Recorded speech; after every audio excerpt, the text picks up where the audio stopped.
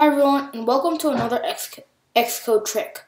In this in this tutorial, you will learn how to fix this debugging problem, and it's a thread problem. It's called thread 1 signal SIGABRT. And this problem is pretty common, so today I'll teach you how to fix it. So let's open up Xcode. How you create it is you need to, I'll show you. We'll call this project thread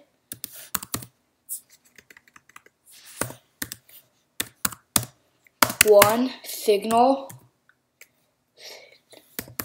null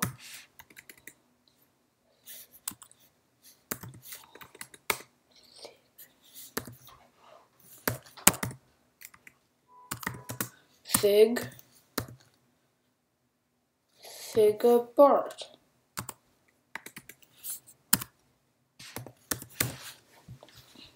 The language of the objective C in the device's iPhone.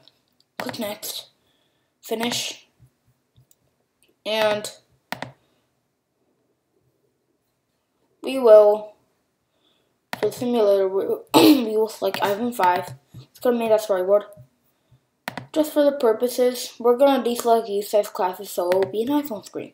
Use size class data for iPhone. Press disable size classes. Okay, so it's an iPhone screen. And all we need for this trick to work is we need a label or any type that you might want. Okay, so let's open up the assistant editor right here. This little thingy-majig here. And we want view control.h. And here, we're going to control drag on here, and we get this. We're going to have the connection be an outlet, and the object is the view controller, the name. I'll call this label. The type is UI label, and the storage is strong. Connect.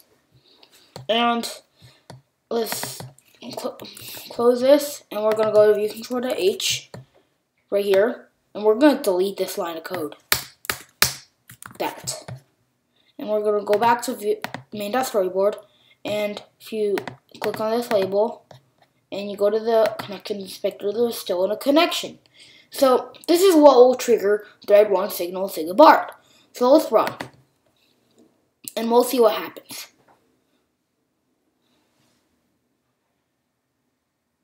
So it's loading. And then the SIG comes up. It says thread 1 signal SIGABRT. So let's stop it, and we're gonna go back to main.storyboard. And the reason is you might have deleted a line of code like we did in view control.h, but we like a IP outlet, but we kept it, but we forgot to disconnect it in view control or main.storyboard. So if this is what happens if you disconnect it and run. It appears like it is because it has this reference that it doesn't know what it is. Okay. Let's close the iOS simulator. With Command Q, you can go to iOS simulator, quit iOS simulator, or Command Q on your keyboard. Okay, so anyway, thank you for watching. Hit subscribe, and see you next time.